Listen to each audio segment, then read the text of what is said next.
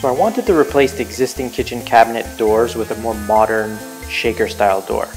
And I wanted to make it as easy as possible to assemble the doors. What I was planning on doing was using 1/2-inch Baltic birch plywood for the cabinet doors and dressing it up with a 2-inch border made from a 1/4-inch plywood.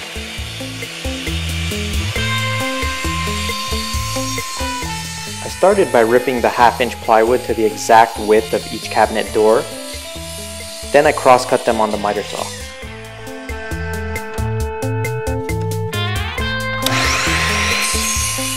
Then I used some 1/4-inch Baltic birch and ripped them down to 2 1/8 inch wide strips to use as the border. Just a bit oversized so that they can be trimmed later.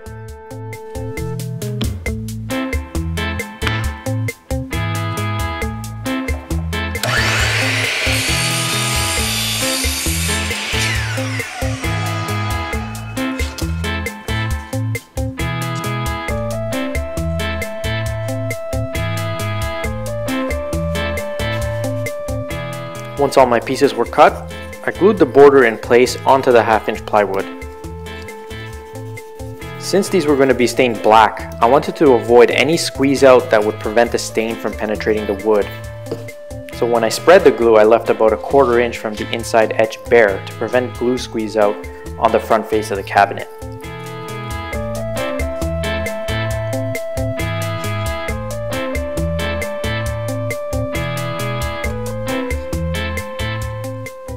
When I glued the border in place, I made sure it protruded from the cabinet door by about 1/8 of an inch all around the perimeter of the door, so that I can come back with a flush trim router bit and trim off the excess.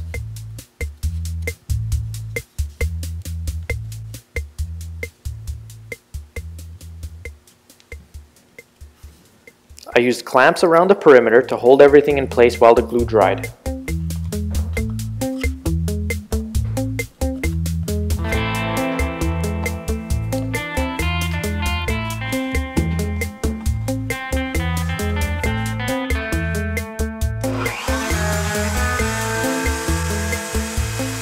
Once all the glue dried, I brought it over to the router table and trimmed off the excess border.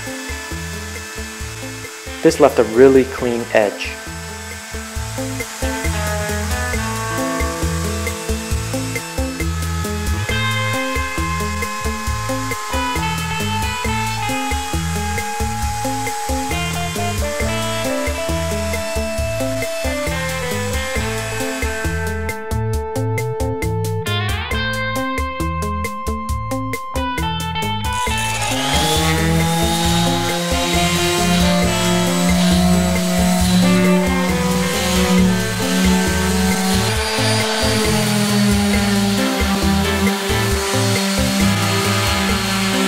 After a quick sanding of all the faces and edges with 120 grit sandpaper, I brought it back to the router table and added a very small 45-degree chamfer to the front and back edges.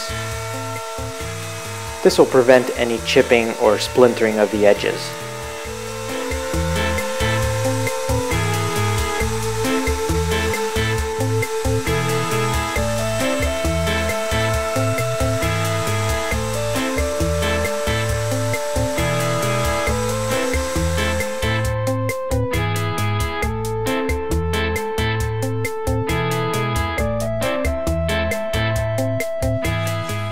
Once all the cabinet doors were done, I applied an ebony stain to all the pieces using a lint-free cloth and made sure to get stain in each corner of the front face.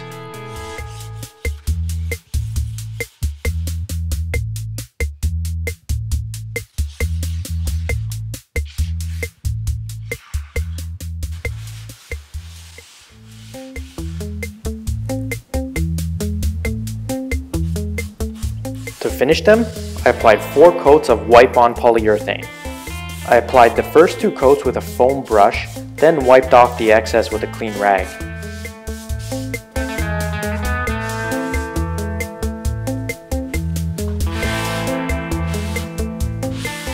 After the second coat was dry, I sanded each surface with 400 grit sandpaper by hand, then applied a light third coat with a rag. After the third coat was dry, I sanded with 1000 grit sandpaper before applying the 4th and final coat.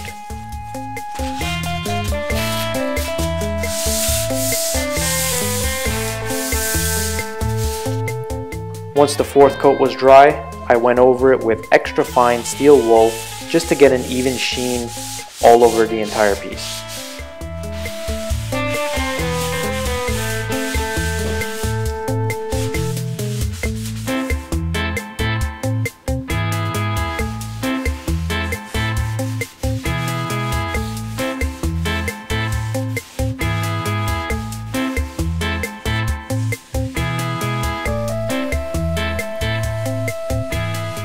Once they were all done, I can install them in the kitchen.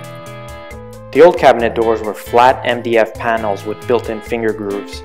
I removed all the old cabinet doors, replaced all the hinges, installed the new doors, and added new knobs on all the doors and drawers.